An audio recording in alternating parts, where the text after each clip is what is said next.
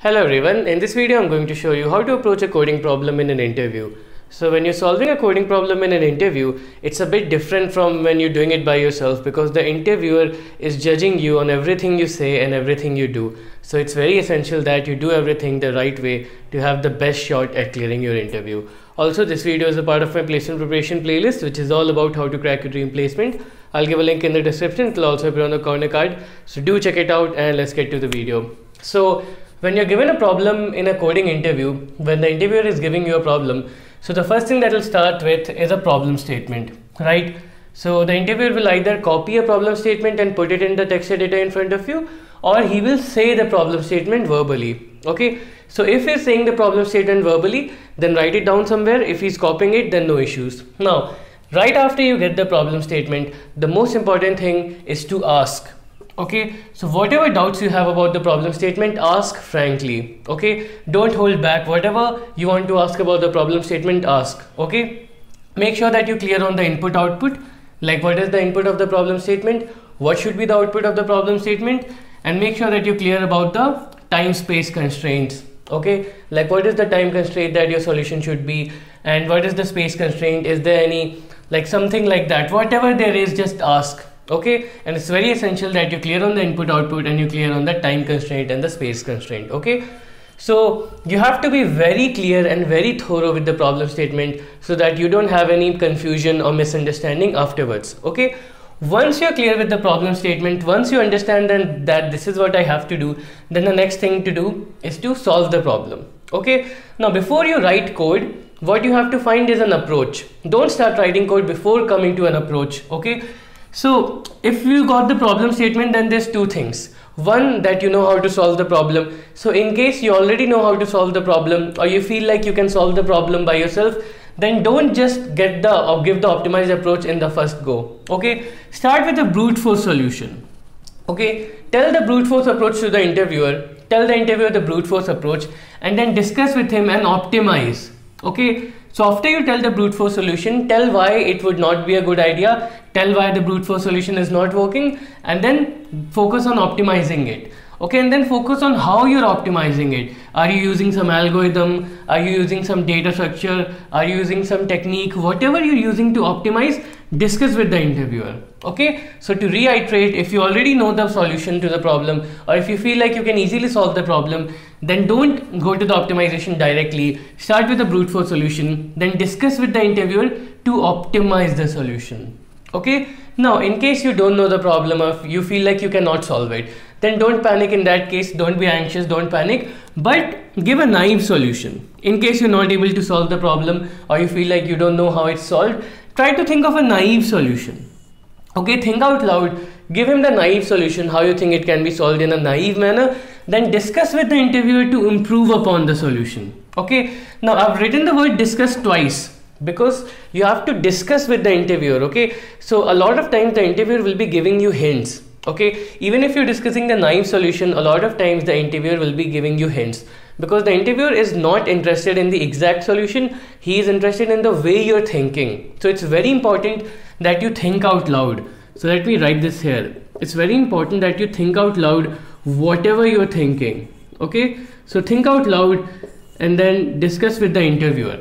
Okay, so in case you don't know, just put the naive solution and then discuss with the interviewer, think in the moment, and then try to improve upon the solution to the best of your ability. Okay, once you have a clear approach, in your head that okay, this is how the problem should be solved, then you're good to go. But there's one thing that you need to be careful of, and this is something that a lot of people miss. So what happens, a lot of people find an approach in their head and they go straight into coding it without thinking of the edge cases or the corner cases.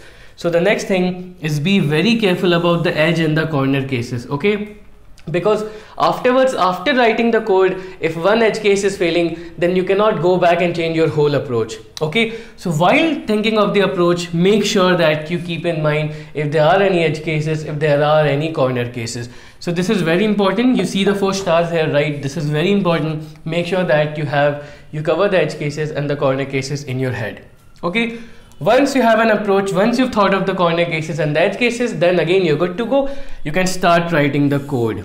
Okay, now once you start writing the code, something that is very important is that you have to write clean code. Okay, so again, this is a mistake that a lot of people make, is that they write code that is not readable. So again, like I told you, this is different than just solving a problem by yourself. The interviewer is looking at your code, the interviewer is looking at everything you do. So you have to write clean code. So what do I mean by that? You have to make useful variable names or understandable variable names. Okay, don't use so use good variable names, use proper variable names, and use proper function names, use different functions for different things, and make sure that you have correct indentation, and make sure that your code is readable. Okay, so you have to write clean code. Once you've done writing the code, then try to dry run the code on a few test cases to make sure that you got everything right. Okay, and one more thing, when you're writing the code, make sure to discuss while coding. Okay, so don't just stop talking to the interviewer and then start writing the code. You shouldn't do it like that. Whatever you're coding, make sure to say to the interviewer what the line of code is doing. So if you're writing a for loop, make sure to tell the interviewer what the for loop is doing. If you're making a function, make sure to tell the interviewer what the function is doing. So discuss while coding or talk while coding. So talk to the interviewer while coding. Okay. And then after your code is done, then the interviewer will probably ask you what is the time and space complexity of your code. So again, this is something that you need to compute. So whatever your code is, make sure that you know the time and space complexity of your code. So you should know how to calculate time and space complexity beforehand only. Okay. So after you write the code, the interviewer might ask you to compute time and space complexity, compute that, tell him that, and then that's pretty much it. So to reiterate again, be careful with the problem statement. Make sure that you understand everything that is given in the problem, and then think of an approach. If you know the solution, if you know the approach, then give a brute force, discuss with him, optimize. If you don't know, that's all right. Give a naive solution, again discuss with him, try to improve. Okay, and think out loud. And then after that, try to think of edge cases and corner cases.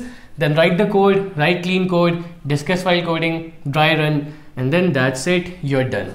And a lot of times it might happen to you that you're stuck at one place, you don't know how to go forward, you're stuck with one approach, you don't know how to, solve the problem, something like that might happen to you. So the best thing you can do is be calm in that moment, let the interviewer know, and the interviewer, like I said, will give you hints most of the time. Okay, so don't lose your calm ever, don't panic, be confident, be calm, be collected, and then you'll pretty much be able to solve the problem if you have done enough practice. Okay, so do enough practice and then follow these steps to solve the problem smoothly in an interview. And again, let me tell you, the most important thing is to think out loud. Okay, at no point in the interview you should be just doing your work by yourself. You should always be thinking out loud. You should always be discussing with the interviewer what you're thinking, what your approach is, because again, the interviewer is not interested in the solution as much as he is interested in your thought process or the way you think.